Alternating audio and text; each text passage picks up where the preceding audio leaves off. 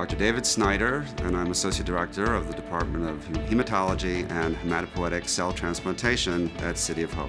The passion that I have and that all of my colleagues have is to do the best we can for our patients, to give the highest quality care to our patients. But it's also on the scientific end to do our best to find the new drug, that next drug that's going to make a real difference, or that new way of doing a stem cell transplant to make it more effective and make it a safer procedure. That's what drives all of us every day.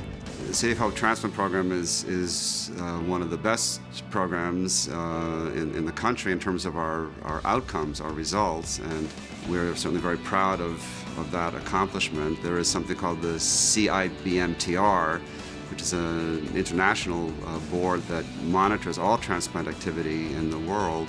And over those 10 years, there's only been one center in the country that has scored above expected outcomes each year, and that's City of Hope. And so it's a lot to be proud of.